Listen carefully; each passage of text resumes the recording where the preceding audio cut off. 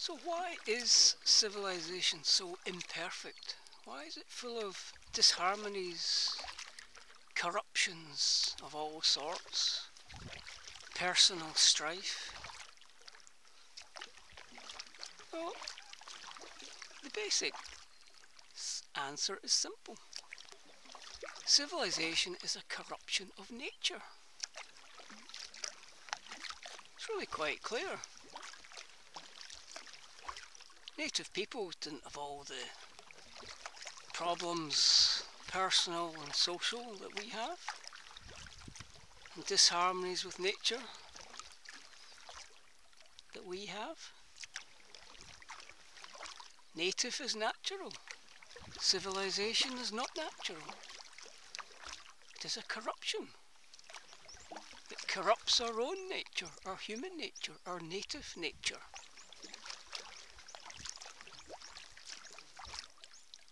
But if this is so, what is civilization? It cannot be a natural evolution of nature. So what is it?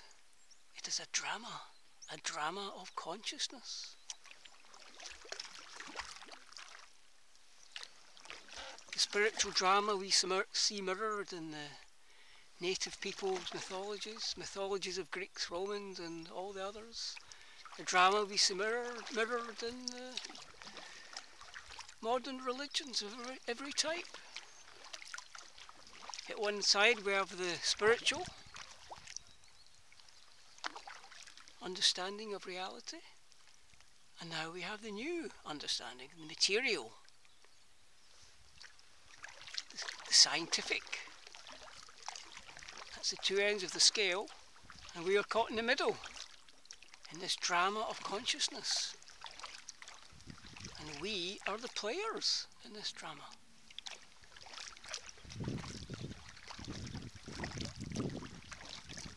And there is truth and delusion everywhere.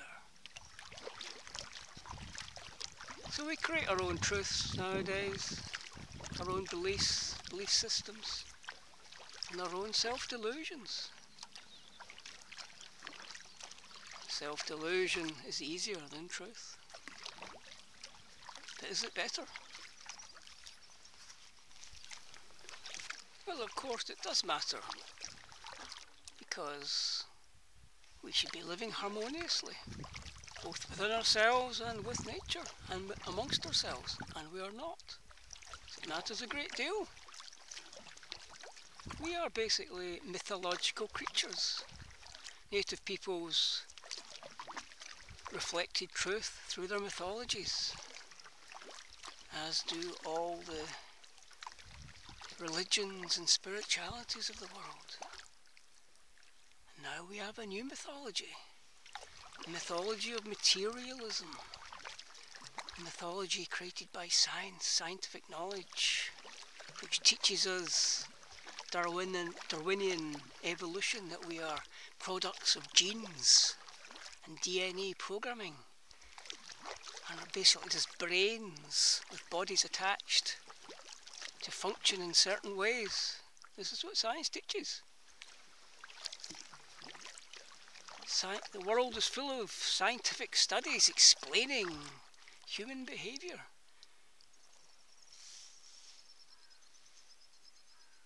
Except it doesn't explain it at all. It just imposes its own mythology of DNA programming, natural selection. But if our essence is spiritual, is consciousness,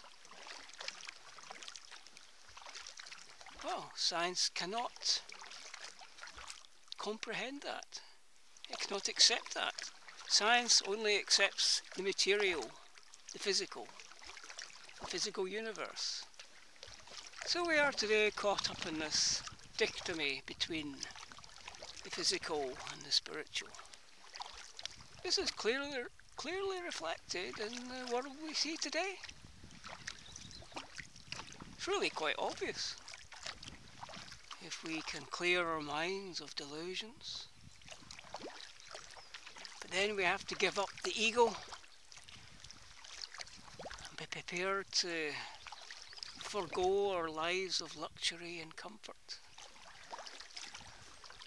And worst of all, forgo our pet beliefs, our comfort beliefs,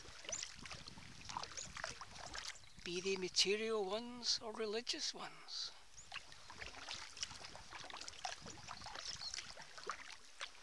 But of course, we prefer things the way they are, so things just stay the same. Indeed, they get worse. They can only get worse as the material increasingly replaces the spiritual. We lose touch with ourselves, our native essence, our spiritual essence. So we become more disharmonious amongst ourselves, with nature, and within ourselves. And we see this clearly in the world today. It's clear. On every level. Social and personal. But if we listen to the lies of science, we get lost in gobbledygook, psychobabble. Mythology of science, I should say. The psychobabble mythology of science.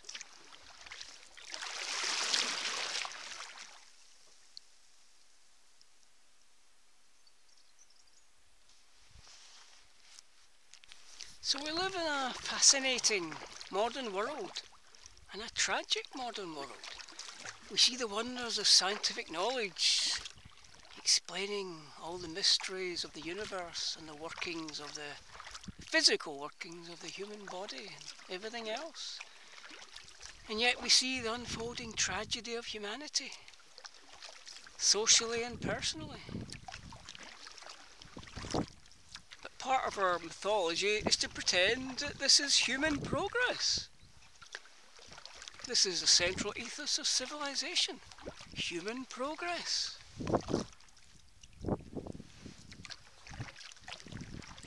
Another mythology.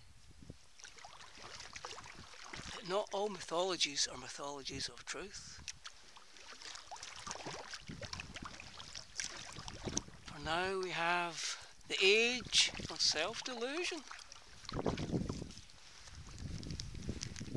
So ultimately the ethos of science and civilization must be rejected because it is not harmonious.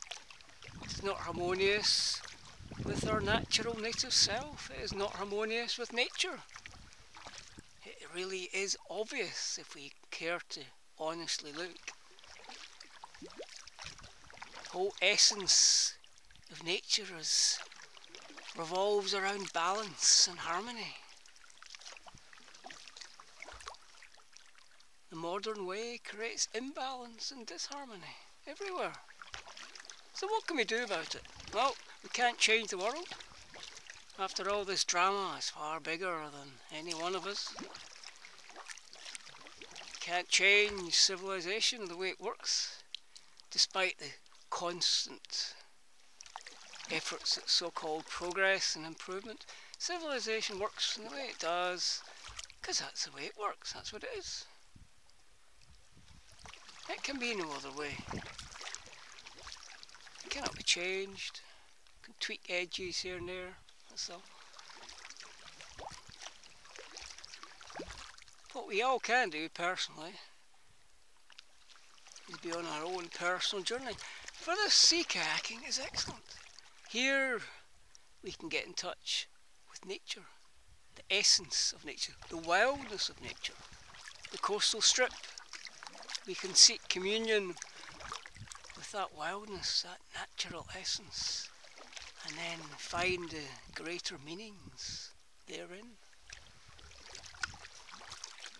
Amongst the ordinary things like seagulls, for example, on everything.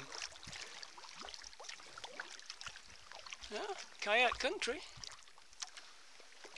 A communion with beauty and truth. Nature is beauty, nature is truth. How can anyone argue with that?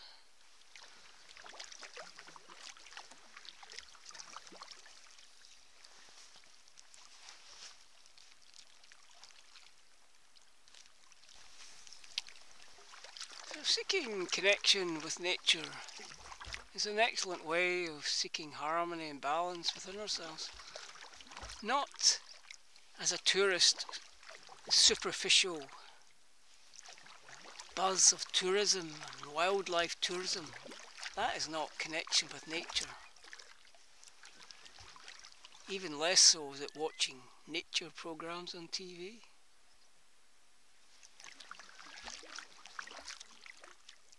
No, you have to get out there, away from the noise and buzz and mindsets of the modern world, and connect with that essence, that beauty, that truth.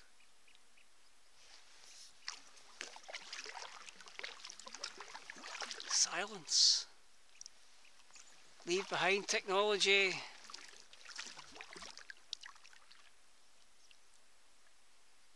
Seek that truth in the silence of nature.